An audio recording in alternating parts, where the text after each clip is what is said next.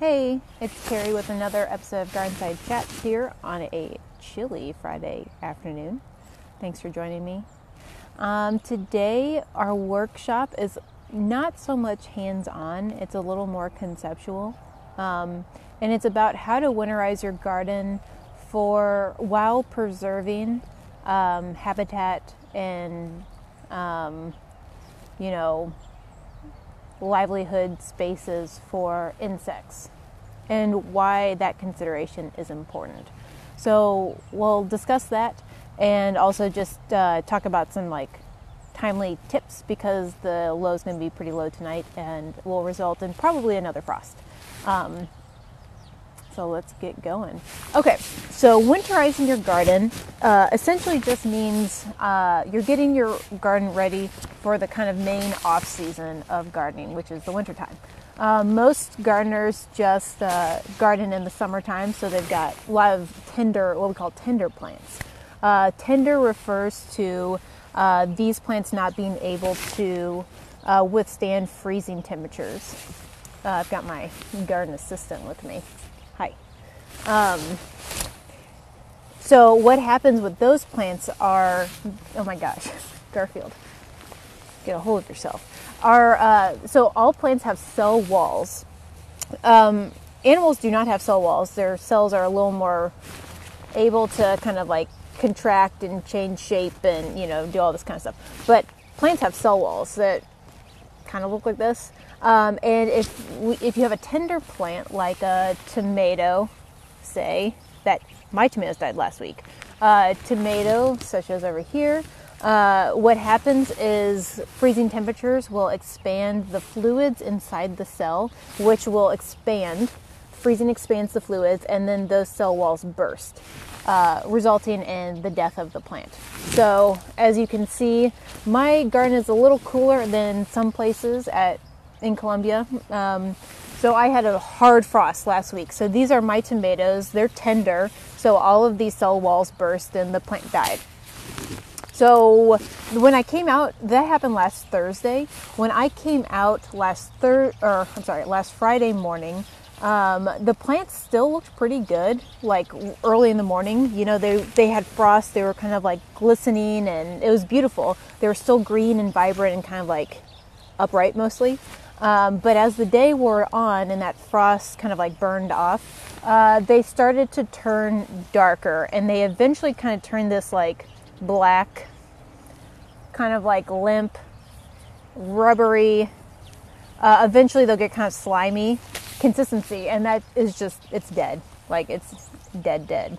However, if you look behind me over here, we got some dino kale, cold hardy, as you can see, nice, upright, green. We also have some Swiss chard back here to my left, which is less cold hardy than dino kale, but cold hardy in general. And then closer to me, kind of lower on the screen, right in this area, are some lettuces, some arugula, some kale, some of which is flowering because it's been there since August. But all of these things that I'm kind of sitting in front of are cold hardy. So when you winterize your garden, what you're essentially doing is pulling out the plants that are not cold hardy. And, just kind of practicing what some people call garden sanitation, which is getting out the dead plants and just kind of cleaning up. So why is winterizing a thing as far as getting the dead plants out? Well, so a lot of people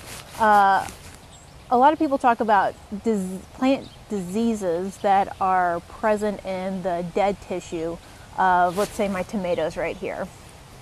So if you get that plant physically out of your garden and you burn it, or you throw it away, or you put it in a really hot compost pile to break down, that disease is theoretically taken away from your garden, and your soil is protected a little bit for future, disease-free growing seasons. I would also argue that winterizing by pulling out your dead plants is also just partially due to, aesthetics. A lot of people don't like the look of these, dead I mean, it's not beautiful. Dead plants. However, I'm here to maybe rock that boat a little bit because I have always kind of looked at gardening as a way to try to mimic natural ecosystems. And, you know, a certain amount of square footage that's devoted to intensive annual production of plants that I'm constantly pulling out to eat is not natural. Like, it is not a natural ecosystem to start with, an annual vegetable garden.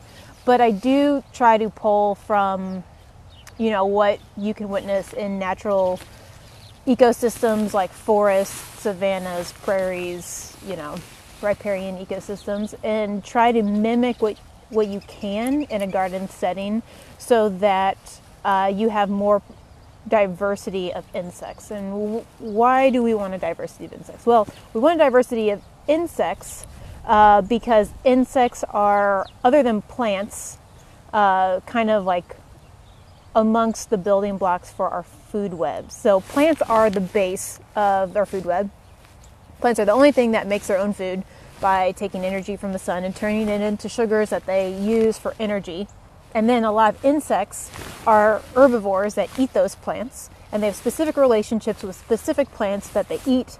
And then, you know, there's a whole myriad of other organisms that eat the insects. And for birds, like songbirds, for example, while some songbirds might just eat like seeds, they feed their babies insects because insects have a really, pound for pound, have more protein generally than other livestock like cows and pigs. So they are very nutrient dense. So they form the base diet of a lot of the rest of the food web. So plants, first level importance, insects fall right behind.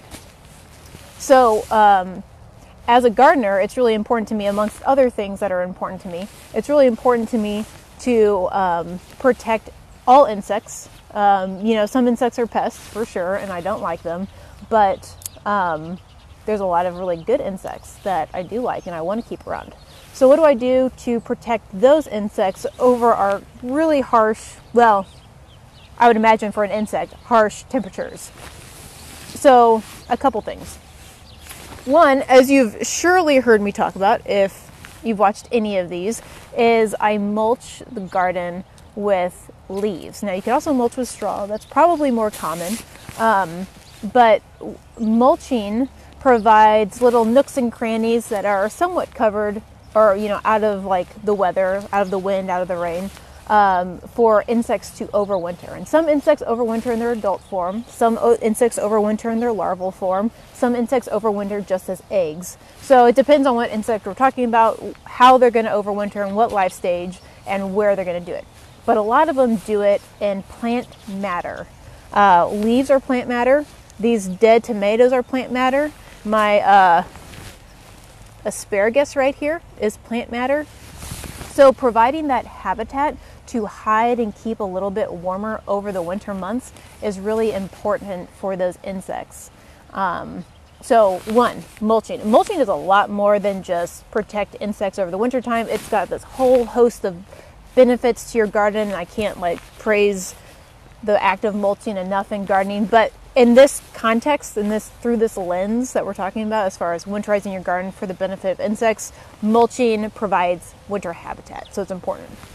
For example, do you like ladybugs? Ladybugs overwinter as adults in leaf litter.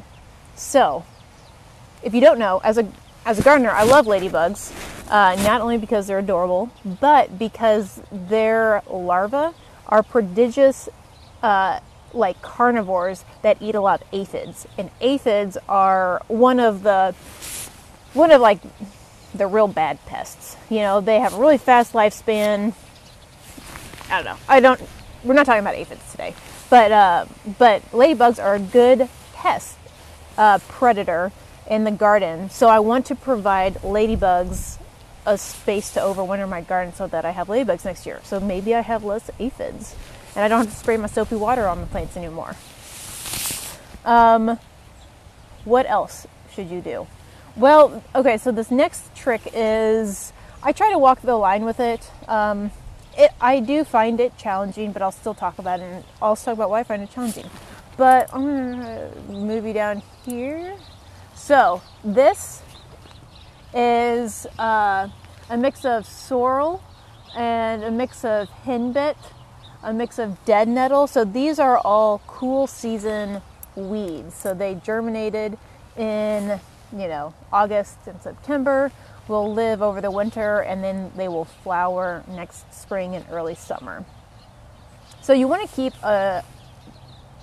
keep weeds in your garden for a few reasons. One, soil and the living soil, like the things that live in soil, like the bacteria, the fungi, the nematodes, the protozoa, those things need living roots to do their thing. Oftentimes they don't live without plants. So you need living roots in your garden over the winter time to protect those invertebrate communities that are so important to the gardening season.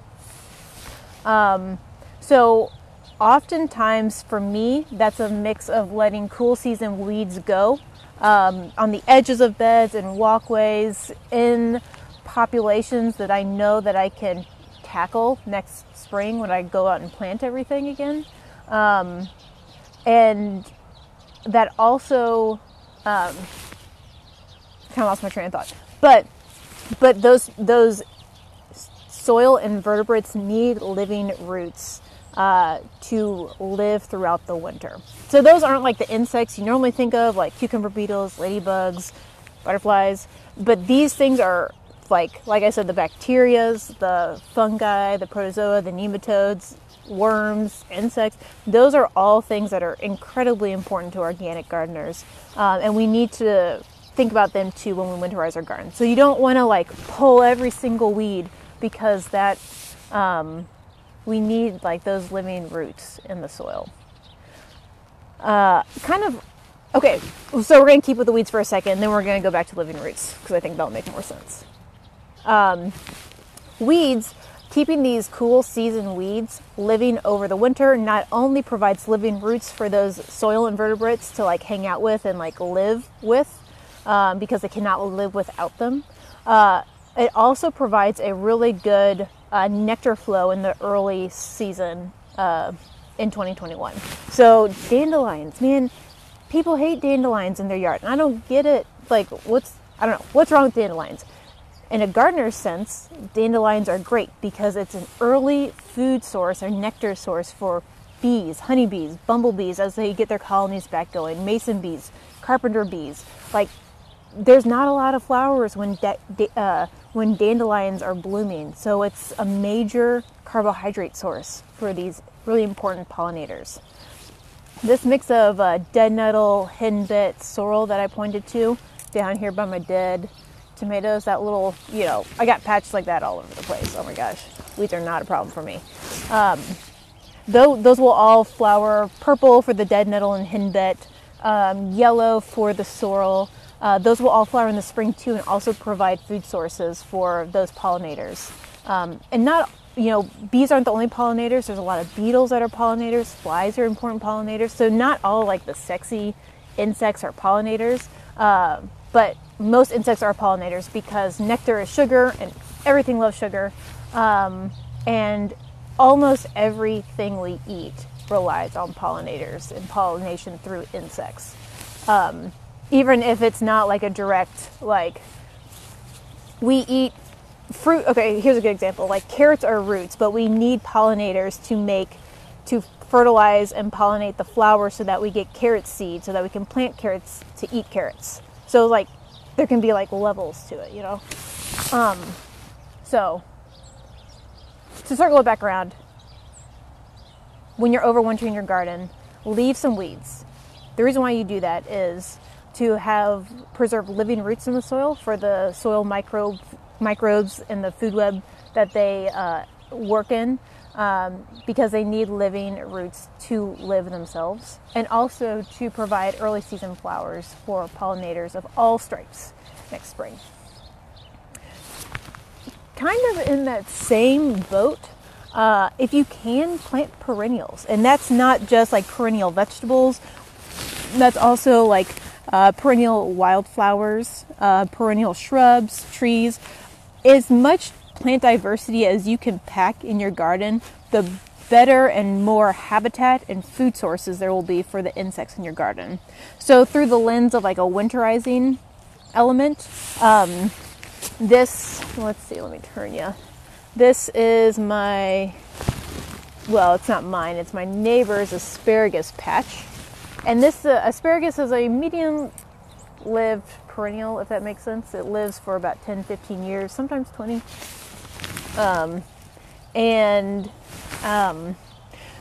There's a lot of insect overwintering habitat in those like nooks and crannies. There's a lot of like warmth to be had in this massive perennials. There's also living roots year-round for those bacteria, the fungi, the microbes that live in that soil. So if you can incorporate perennials, again, we're trying to mimic as best we can natural ecosystems, and there aren't many ecosystems, if there's any, that are straight annual ecosystems, meaning like there's only plants growing in them for 3 to 6 months, and then the rest of the time it's just bare soil just waiting for plants to grow. We need more plant life, because the more plant life there is, the more insects, the more birds, the more everything. It just kind of, the food web builds from there. And the more diverse food web that our garden can support, the stronger like the general ecosystem is. Okay, so another thing, so to recap, mulch always for everything. Leave some weeds, plant perennials. Another fourth is wait as long as you can to pull this stuff out. So like I talked about earlier, people love to pull this stuff out as soon as you can because of like plant disease and stuff, but I also think due to aesthetics. But again, there's a lot of overwintering insect habitat in here. So what I've done for several years, and I realize that I'm lucky to be able to do this because I have a really big yard, is when I choose to pull the tomato plants and other like tender plants for winterizing, I can just stack them somewhere else in my yard so that hopefully I can still preserve some of those insect populations that are kind of like hibernating in this mass of plants. And I'm not getting them off my property, but I'm also hoping to, if there's any plant disease in the tissues of this plant, trying to get them out of my garden. Other plant or other garden winterizing things that you can do to provide overwinter habitat for insects is to leave boards down, have straw bales out, buckets, anything that bugs can like kind of crawl under and hide under. That will be something that they do over the winter time. So that's kind of all I have on winterizing your garden through the lens of preserving your insect populations. So it's a little bit messier than kind of the traditional English kitchen garden. It keeps dead plants in your garden longer. It covers the soil with organic plant matter. When I say organic, I mean things that break down, like leaves or straw, or maybe mulch in your permanent pathways. Leave some weeds. Plant perennials and native perennials if you can, if you have space. If you don't have space in your garden, maybe plant them around your garden so that those soil microbes can cling to those in the winter months when they're looking for some living roots. If you have any questions about winterizing your garden, please let me know. Contact us through Facebook or email, and we'll love to answer your question, keep the conversation rolling. And so I guess now maybe we can do just a short pivot to kind of some just timely things in the garden. So I guess for me, it is to go again to look at the overwintered greens because I want to cover them, and maybe I can show you how I do it. It's really easy. You probably don't need to see it, but if you wanted to, you can watch. Okay, so we're going to move to another section of the garden. And I'm going to turn you around. Okay, garden. So as you can see, I mean, before I move, like, we have a lot of asparagus, a lot of weeds. We have perennial shrubs in the garden. We have a lot of like dead plant matter that's like vining up on cattle panels. Lots of weeds, lots of different size, you know, like life stages of weeds.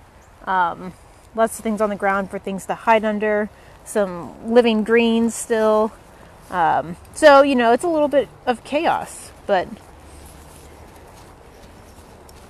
okay, so here is the overwintered greens section. And you know, this rain this week has been challenging in a work sense to like get out and like work in the rain. But my greens have been loving it. This spinach is lovely. It's ready for its second harvest already, which is, I did not think that that was going to happen. So I'm going to turn you back around. Hi. So in Colombia, it's supposed to get pretty cold again tonight. We have another frost warning. So if your tender plants haven't already died, they might die tonight. And there's also, looks like some like wintry mix in the forecast for early next week. So I think we're like solidly in fall and winter right now. So because of that, I'm going to cover my greens, even though these are cool, hardy plants and they love the cold. Spinach is one of the cold, hardiest plants that we can grow here in mid-Missouri. I just kind of want to baby them, I guess, right now. So I'm going to cover them. And there'll come a point, you know, in the winter that this would be like a balmy day, and maybe I would uncover them to get some fresh air and wind circulation and stuff like that. But right now, I mean, yesterday was 85, and that's like not even an exaggeration. So they're not like there yet. So I have this plastic, this greenhouse plastic that's weighted down in between the greens. And so I'm going to cover them. And what I'm going to try to do is just do it. I'm going to unplug my microphone, and then I'm just going to cover them so you can kind of see what they look like when they're covered. Hopefully this works.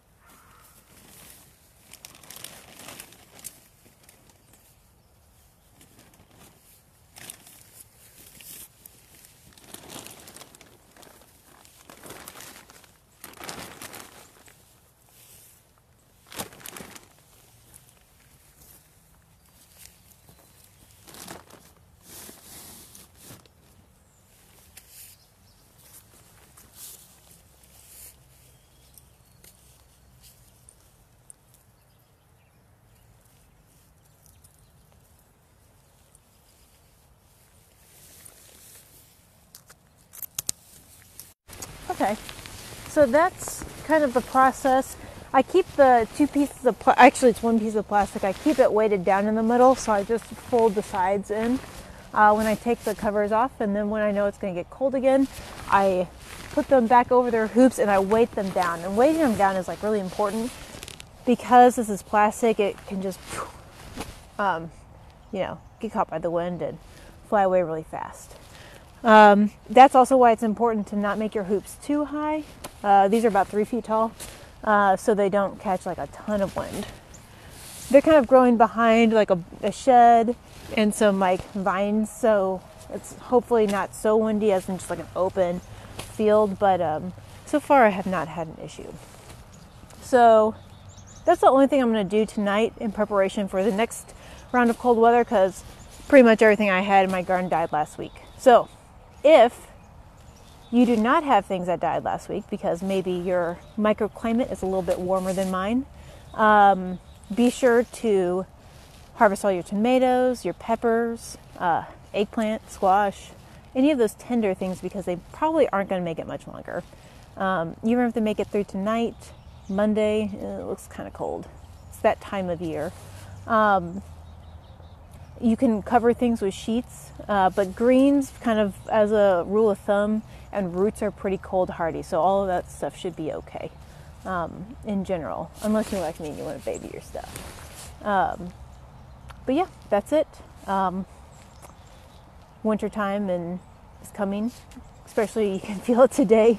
It didn't really seem like that yesterday, but yeah, it's a time of transition in the garden, and I do encourage all gardeners to kind of look at it through the lens of how can you preserve your garden's ecosystem, because as gardeners that's really important.